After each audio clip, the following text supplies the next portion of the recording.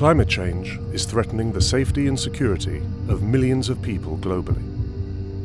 It amplifies existing social, political, and economic tensions, encouraging competition for dwindling resources and ultimately fueling conflict. The world's richest nations are responsible for releasing the largest amounts of heat-trapping carbon dioxide into the atmosphere. Yet the poorest will be the first and worst affected by its impacts. Tiny island nations like Kiribati have emitted comparatively insignificant amounts of greenhouse gases. Yet climate change threatens their very existence.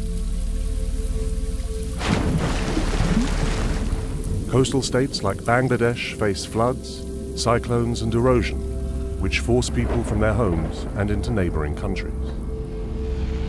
Migration on this scale can create hostility, turning neighbors into enemies. In 2012 alone, 31.7 million people were forced to abandon their homes as a result of natural disasters associated with climate change. That's one person every second. Climate change will increase the frequency of extreme weather events, crop failures, and droughts across the world. Many countries, particularly those currently or recently involved in conflicts, are already too fragile to deal with this increased pressure. Climate change is not just an environmental issue, it's also a human rights issue.